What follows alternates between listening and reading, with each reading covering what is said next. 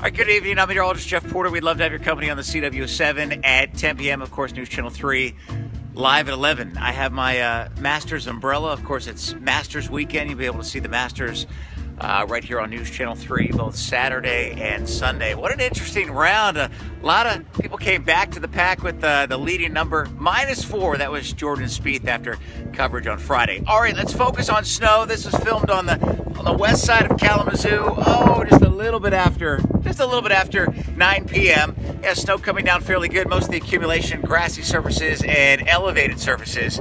This is our hour-by-hour model at 11 p.m. We have heavy snow in Kalamazoo along I-94, so bridges, entrance, exit ramps, hey, they're all going to be slippery. Here's the coverage of our snow come midnight tonight, just south of Kalamazoo and hovering along the Michigan-Indiana line. Here is the great news. We do have some sun coming Saturday afternoon, albeit cold sun with mid-30s. Sunday we'll start with snow.